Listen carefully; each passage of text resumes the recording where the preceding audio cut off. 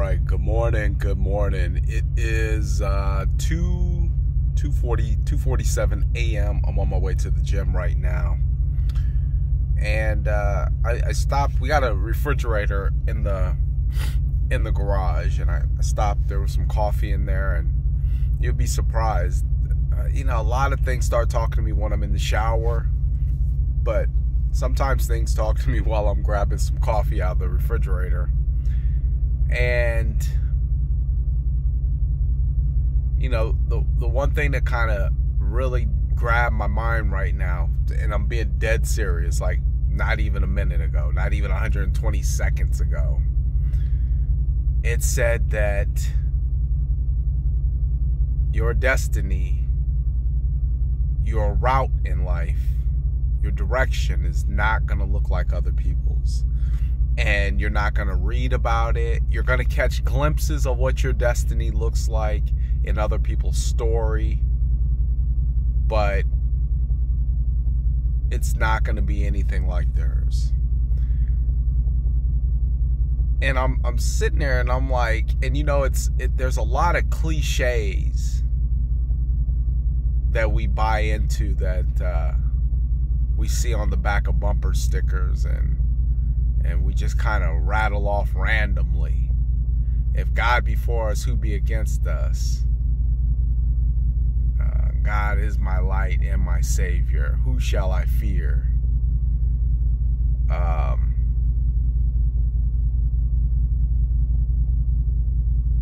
But besides the cliche phrases that people use that, may or may not even believe that they're true or not, your life is very well not anything like anybody else's. There could be a huge chance and a huge possibility that you're not going to be able to relate or use somebody else's stepping stones as a reference point on how, where, or when you'll get to your destiny. See, I've noticed something about my life. God doesn't let me get away with too much. He doesn't let me get away with too much. I mean, I break the law and I go to jail. I mean, some people break the law and they can get away with that. I can't get away with certain things. I can't go against what has been asked of me. And the fact that I'm proclaiming and talking about God as much as I do, it leads me to believe that He not makes me special-er than other people, but that He has my attention. And that's what He wants.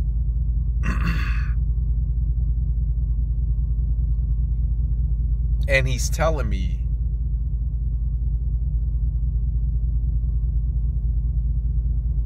your routing life is going to look different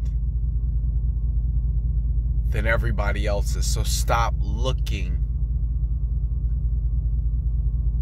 at what everybody else is doing, receiving, going through. It's not going to look anything like that. So one of those cliches is run your own race. And I'm being told run my own race. I mean, I just went to go grab some coffee, honestly. I just opened up the refrigerator and he just said run your own race. Your route is going to be different. It's going to be different.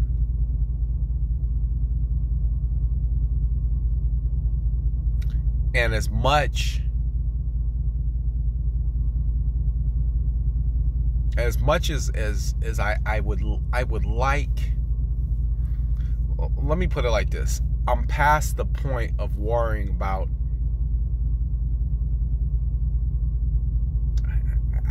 I would say too much of anything. I mean, I don't know if the worst has happened that I can really say, man, I'm not worried about nothing. Because I think, you know, the biggest nightmare for any parents is something that happened to their child. I think that would be the biggest nightmare.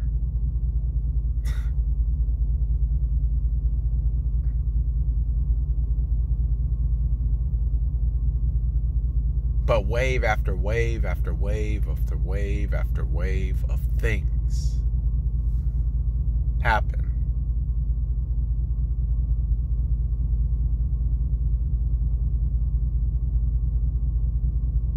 But I know for a fact there's going to be areas of life where I'm going to have some surprises, but I'm not going to have some of the tribulations or trials like most people, and that's going to be in the area of my kids.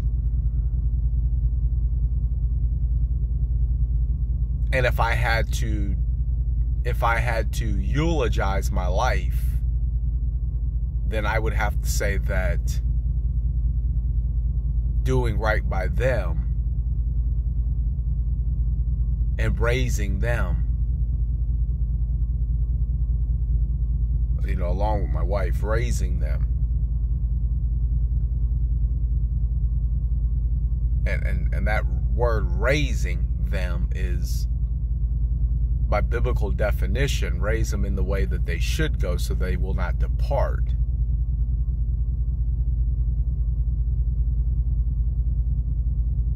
As for those in my house, we will serve the Lord, raising them. Then I would say that would be my greatest accomplishment.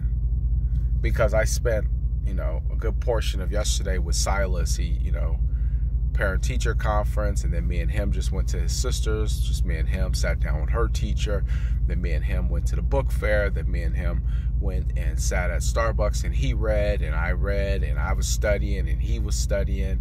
And then we went to my chiropractor appointment. Then we went to grab something to eat, and we had time to spend together. And I got to looking at him, and I was recording some video of him, and I said, my greatest accomplishment is in them. Money is a byproduct. You know, if I don't ever mention money, it's not because I'm saying money is not important. No, money is very important, but money is very much a byproduct. Losing weight is not as important as eating correctly or exercising. It is a byproduct of those things.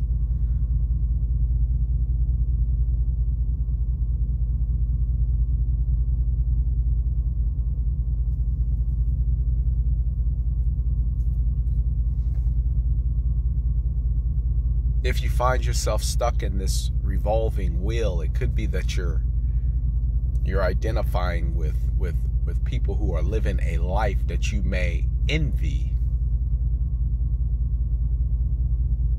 But maybe it's not your purpose. You know, you can do anything. I've tested the limits of that. The man who ran that marathon in a sub 2 hour, he tested the limits of anything. The person who climbed, you know, K12 or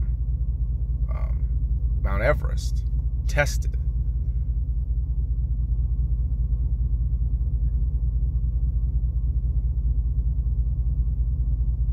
These people test the limits of what's possible. And when you test the limits of what's possible, then you can say, well, I can do anything.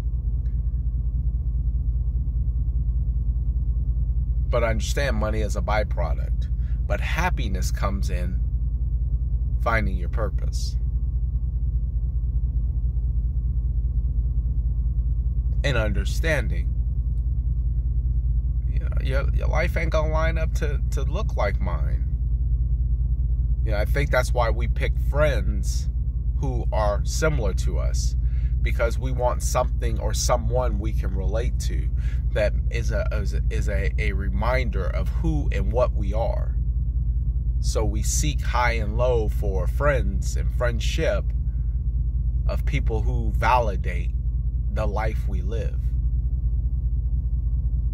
But just to pick random people and say, hey, I envy your life, that may not be for you. And that could be part of your struggle.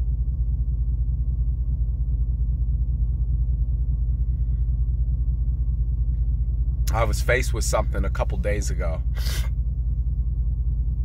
And what was funny is it had, I got a call, and I'll tell you this. I got a call, and it came like right on the heels of $1 million worth of business.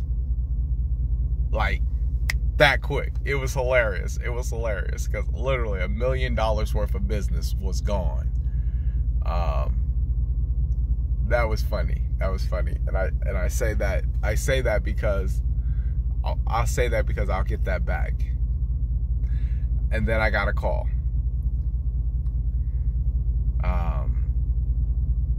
Hey, something's gonna be going down, and you need to figure out a way to fix it ASAP.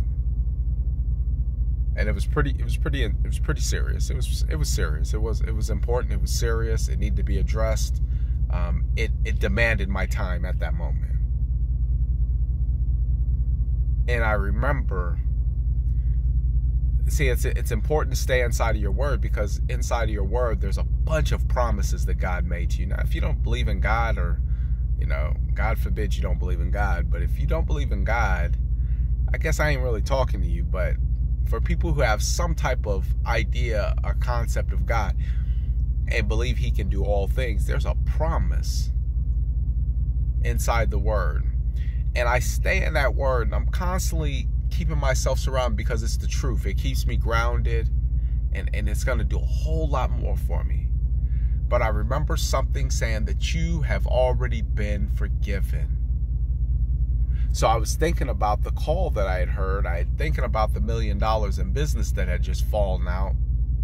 There was something else. There was like 2 or 3 other things that would happen, like literally simultaneously. I was sitting there like, I was just laughing like, dude, are you like, okay. But I remember saying, I'm already forgiven. What is there to talk about?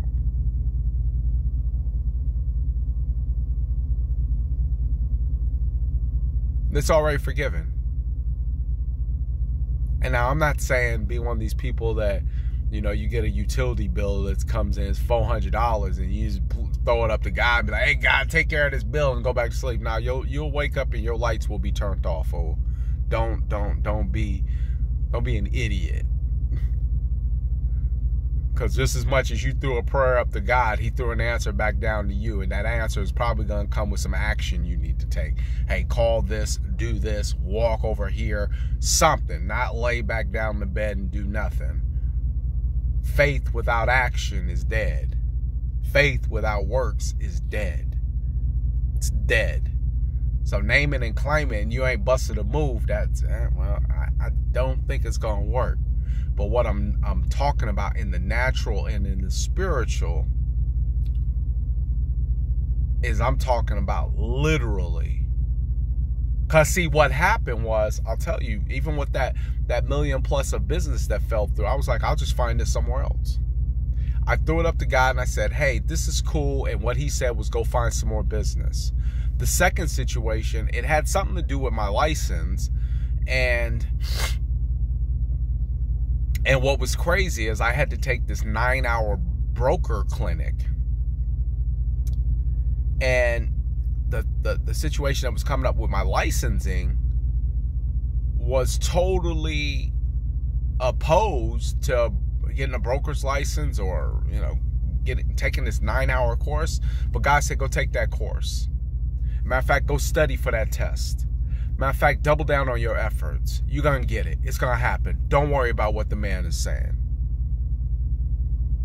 So I went into action. I started making calls.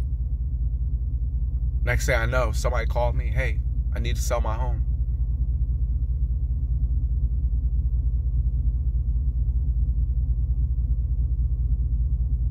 Just remember this.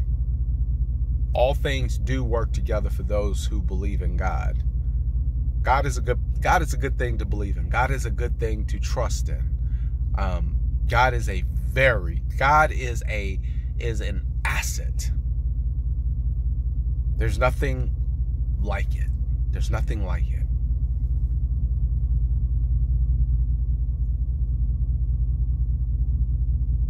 But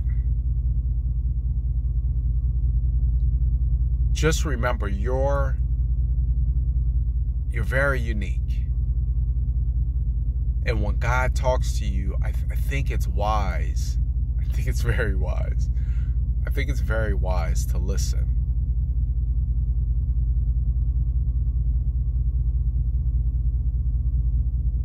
Because you're probably facing struggle because you keep going against what he's asking you to do.